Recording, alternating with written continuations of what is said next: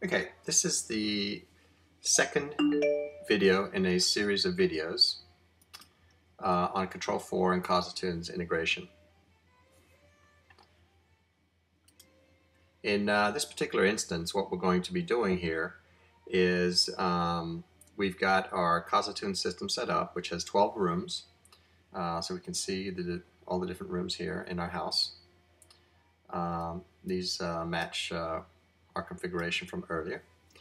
And that if we select a room, let's pick the office, for example.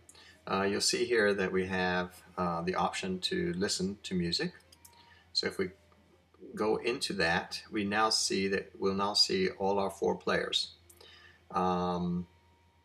So we can select music from each of these players, and each of these players can obviously be playing different types of music.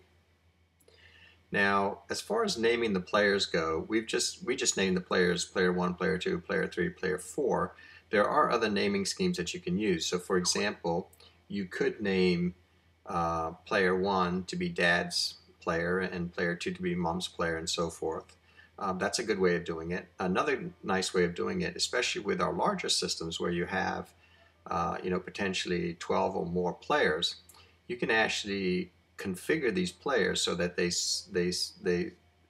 for example, play a specific genre of music. So they could be jazz or rock and roll or pop or something like that. And then to change the music, you can just switch between the players. So there's a lot of flexibility that you get with CasaTunes, especially in the larger systems where you have a lot of different players available. So let's look how we can select music using the player.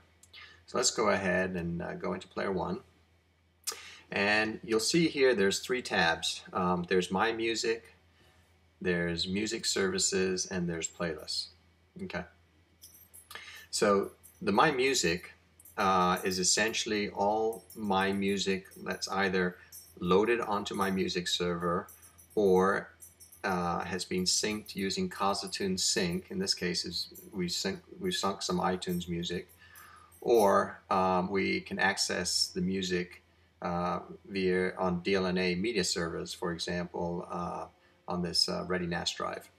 So the music services, CasaTunes provides many different music services, including things like BBC Radio and Deezer and Pandora. We have a bunch of them: SiriusXM, Slacker, Spotify, Shoutcast. Quite a few different ones. Tidal is a high definition CD lossless quality music service that's very good.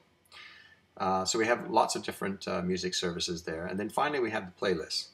So we have 2 types of playlists. We have CasaTunes playlists, which you can create very easily by just saving the queue content. So once you've selected the songs that you want to listen to and put them in the queue to play, you can then save that queue as a CasaTunes playlist. But in addition to that, we actually aggregate the playlist from the various different music services that we have. And so, for example, these are all CasaTunes playlists, but you'll see here in a second. So now we have the Deezer playlist. So these are all my playlists that are in Deezer as well. So we have this concept of aggregating the playlist from all the different music services that you support. So it makes it really easy to select your playlist without having to drill down into the music service itself. Okay, so let's go back and let's just say that I want to play an album off of my one of my local albums. So I can just drill down into the albums over here, and let's say that I want to play Sheryl Crow. I just keep drilling down until I get to this point here, where I'm showing you the contents of the album. So there's 12 songs in this album. It'll take an hour to play them all. And here I can either replace the contents of the queue and play these songs, or I can add these songs. I can add this album essentially to the queue, or I can add this album to the queue and start playing the songs from that album now. So let's go ahead and we're just going to go ahead and play the songs in the queue. And it gives you the feedback that it's actually playing 12 songs. Now, if I want to select a specific song, I can just pick the individual song, and then it'll offer me the option of either playing that song now, adding it to the queue, or adding to the queue and playing now. So let's just go ahead and then play now, and it will play that song. So let's go back. Let's go and select the playlist, and let's go ahead and select Coldplay. Now let's go ahead and play that. Okay, so we've added 195 songs to the queue. So in addition to browsing for your music, you can also search for music. So let's go ahead and search, and we're going to go ahead and search for Genius, which is an album by Ray Charles. So here we see that in this case, that in our iTunes results, we have Genius Loves Company. And one thing to point out here is that the search results is a aggregated search. So it searched all the different music services and all my local musics for the results. So I can go into the iTunes album over here, and then I can start playing it.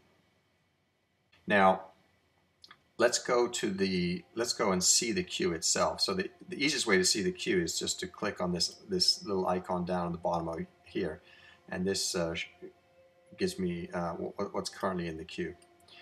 So if I want to pick a different song to play, I can simply just select that song and it'll start playing that song. Or of course I can go back and forth through the transport controls and all that kind of stuff.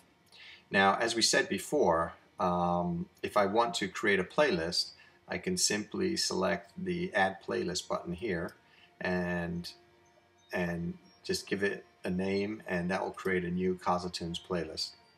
And then we have the More buttons over here, and you can see here's the various options that I have. So I can clear the Now Playing queue. I can save the Now Playing queue, which would then prompt me to enter the name for the playlist that I want to give it. And then we also have different repeat modes and shuffle modes. So this is indicating that currently repeat is on, and if I select this, it'll now go to once. So repeat once. And if I selected it again, it would go from repeat once to off. So let's go ahead and just select that. So now you can see it goes to repeat once, and if I select it again, the repeat will be turned off. And now from off, I can go back to on.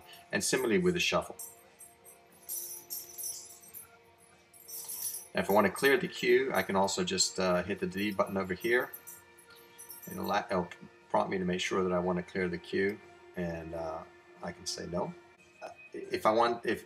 So currently we're playing this music in the office, and let's suppose that I want to add the master bedroom to listen to the same music.